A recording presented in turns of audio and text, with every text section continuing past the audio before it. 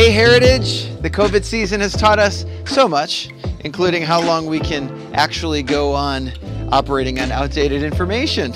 So this is a shout out to all of our people who have been out of the mix for a while now. Really busy people, immune compromised people, cautious wait and see people. Listen, you're still our people. We love you so much. We're still thinking about all of you. And I just want to catch you up on what's been going on. We are still meeting in person on Sundays at the Civic Center, just as you remember in the good old days. Yes, the governor put forth some increased mitigation measures last week. They don't apply to churches. We wear face masks into worship, just like we do in the supermarkets, because we're still all working together to fight the spread of this respiratory disease. And so face masks really add a lot of peace of mind for many of us while we're all together inside a building. Our worship center looks a little different lately because our seating is spaced out so that while you're seated, you're naturally distanced from other people, which allows us to take our masks off while we worship God together. The stage has not changed. It's still exploding with enthusiastic worship and teaching. Oh, here's another change. We worship with two identical services now.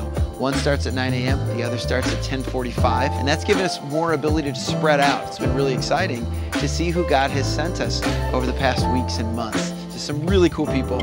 I can't wait for you to meet them. And just last week, we reintroduced our kids ministry back into the equation for infants through age 5. And as we determine that we've got the kids and the volunteers, we're going to continue adding back more age groups. Some of the highlights over the past 2 months for me have been baptizing 5 people on the outdoor stage, launching a vibrant season of groups, any of which you can still join, hiring a full-time pastor to kids and students right on our campus, and throwing a huge fall bash for hundreds of folks from the community. We just started a cool new series. It's called Level Up, and really the best is yet to come in that series in the weeks ahead. And our Christmas plans for 2020, they're gonna blow your mind. God's been doing so much, and the stories just keep coming. Just last Sunday, 6 different people personally gave their lives to Jesus Christ for the very first time or rededicated their lives to following Him fully. 2 more people have come forward asking to get baptized. More people have come to say, Heritage is my home. But nothing and nobody can substitute